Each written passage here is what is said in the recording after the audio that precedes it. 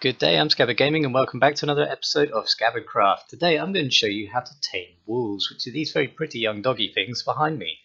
Most wolves are generated with the world and spawn only very rarely. They are found in taiga, forest, megataiga and other such biomes with many trees. They naturally hunt sheep, so you can find them by finding blocks of wool on the floor. Wolves are tamed by offering them bones.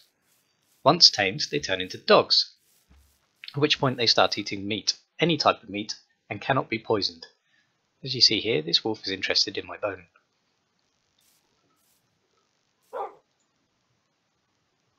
You can tame a wolf by simply right-clicking on a wolf with a bone. You have a 1 in 3 chance of the bone taming the wolf. Once tamed, the wolf will sit down and will change to have a collar. The collar can be dyed by simply applying dye to the collar. You can right-click the wolf and the wolf will follow you. If you right-click the wolf again, the wolf will sit. You can use leads on wolves, but wolves will naturally follow you if right-clicked. They will attack any mob that you attack. In the PC and Pocket editions of Minecraft, there is no limit to the amount of dogs that you can own, but in the console versions, you are limited to 16. Dogs are bred by giving a dog with full health a piece of meat. When 2 dogs are bred, they produce a baby dog, or a puppy.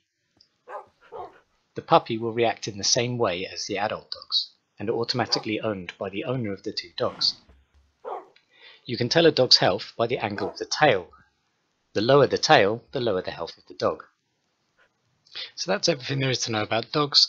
I hope this was helpful. If it was, please hit like and click subscribe, and I'll see you in the next episode of BDCraft. Thanks again, bye bye.